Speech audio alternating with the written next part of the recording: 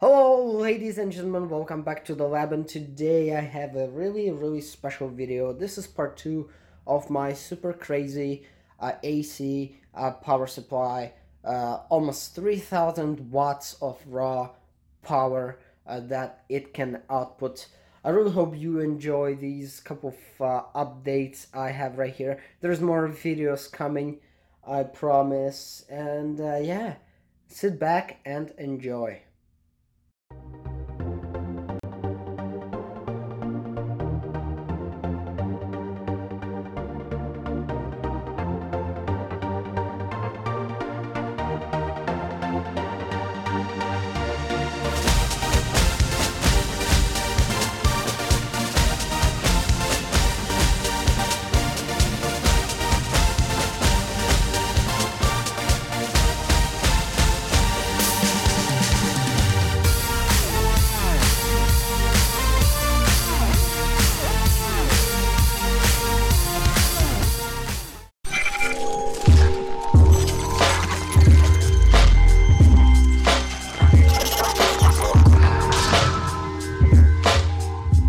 Alright guys, so this is another update. I've been doing something else on the side. I had to stop the project for a couple of hours, but essentially what we have is this is day 2, and I don't know when this video will come out, but we're doing pretty good. So the plan was to do a enclosure like this for a transformer. Now, what's going on is pretty much the transformer is pretty big. Now, it fits nicely in the enclosure, and I discovered rivets for myself. Makes your life a lot easier. So we got the rivets on the side and there as well. And essentially what we're doing is we have the front panel here, and this will go on there like so. So there will be a amp meter which will be measuring input amps, because I don't have the amp meter that is capable of measuring output amps, so we can only measure the input amps. For a output, I decided to do so something like this. So it's a bracket like that, and we have 5 rivets holding the thing like so. Alright, so this will be our output for the power supply. The wires just nicely come on the back, and they will be insulated and all of that. So that is that. We also have 2 buttons like this. Let me actually focus closer. There we go. So we have 2 buttons like this, which I bought on eBay. Now, unfortunately, I got scammed and there's no contacts for them. So what I figured out is I will take one of these micro switches from ranges, and we will glue them on the back so we get nice clicky action. That works rather well. So I had already drilled the holes for the switches, and yeah, we're gonna have 2 buttons. So we will have a start-stop station, which is not really essential, but will be a nice touch. So let me just show you the circuit diagram.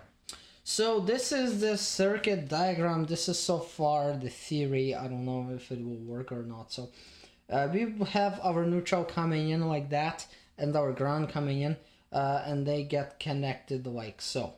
Now we have our hot coming in, coming through a 19 amp circuit breaker, and I believe we will have a neon light bulb for it to tell us if it's stripped or it's off. And then we have our start-stop circuitry with some switches coming here. This is a temperature switch on the transformer, so we can't take that out. We have our control relay, which is that. Another neon light bulb to tell us when it's on.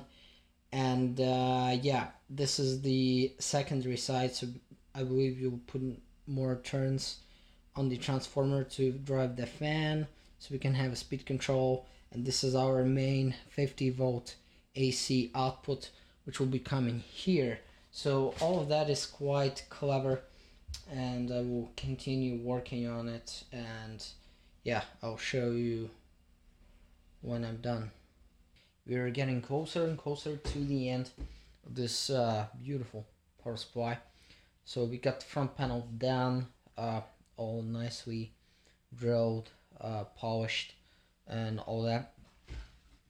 As well as we have some other things going on there inside.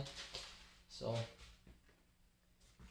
as you can see, this is the inside of our power supply.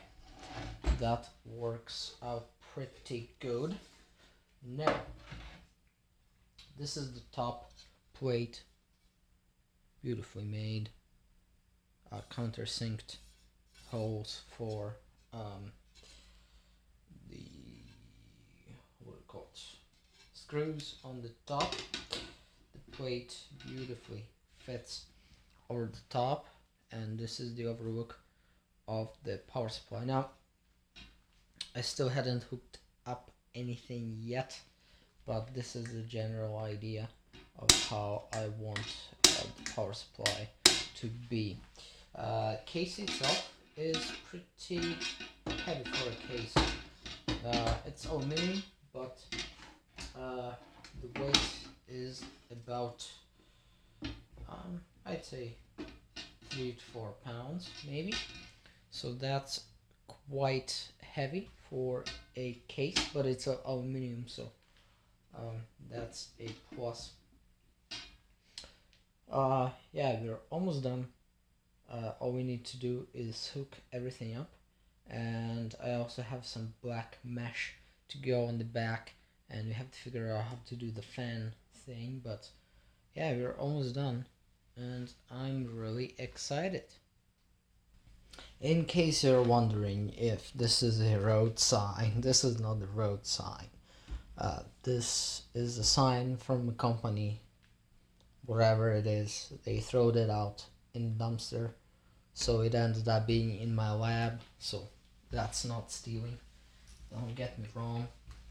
So what I will do is I will place the transformer inside, just like so. It's a heavy one.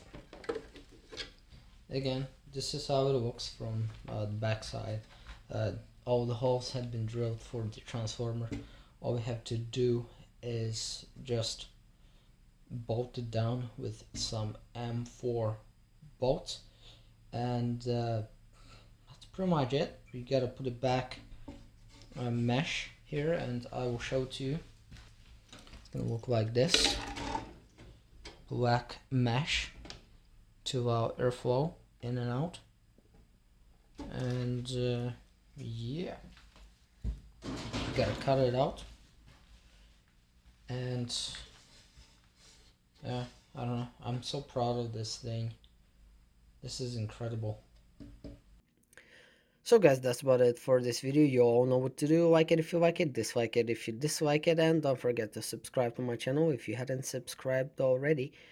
And yeah, you're going to see some of my other videos on your screen. I really hope you click on some of them, and you'll make me the happiest person ever. And yeah, as always, see you in the next video.